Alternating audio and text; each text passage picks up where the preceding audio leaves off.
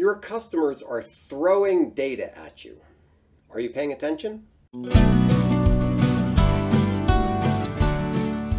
Hi everybody, my name is Greg Crable and this is my podcast, Something I Learned Yesterday, where I take one issue, usually from the world of publishing, and explain it in about 3 or 4 minutes. Yesterday, I was waiting in line at the grocery store and felt the annoying buzz of my cell phone. Another email. I checked and noticed that my Google Pixel displayed the name of the song that was playing in the background at the store. That means the Pixel is listening to everything that's going on, right? I suppose I could turn that off somewhere in the settings, but I haven't bothered. If it's listening to the background music, it's certainly also listening to what I say, and probably to what people around me say. Maybe, maybe not, but let's just assume that. So what does GoogleDeepMind now know? It knows my location, so it knows what store I was in.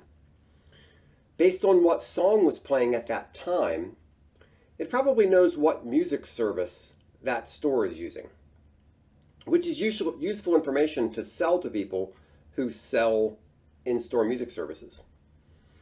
I'm sure there were other people in the store with Pixel phones, so it knew who else was nearby. Is there someone I'm often near? It knows whether I shop locally. Since the teller says out loud how much I owe, it might know how much I spent or spend at that store.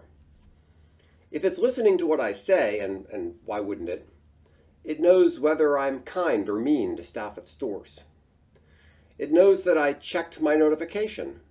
By aggregating that data, when I do and when I don't check my notifications, it can tell vendors the best times to try to ping me. With a little thinking, you could probably come up with 10 or 20 more things Google is or could be collecting from my trip to the grocery store. Now, I'm not listing these things to make you afraid, but to challenge you. Are you thinking creatively about what you can do with the data your customers are throwing at you? If you have a website or if you send emails or text messages, your customers are providing you with data every single day. What are you doing with it? Now, Google looks at every piece of information they're collecting and thinks, how can I sell this? How can I use it? What can I build from this? You should be asking yourself the same question. For example, your ESP can tell you when prospects are more likely to open your emails. What can you do with that? A simple thing is to send your emails at those times, but what else can you learn? Does this information give you an insight into daily habits?